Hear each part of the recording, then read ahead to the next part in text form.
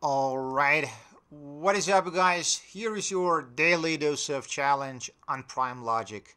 Can you find the radius of this circle with an inscribed isosceles triangle? So in other words, the circle is called the circumcircle of this inscribed triangle.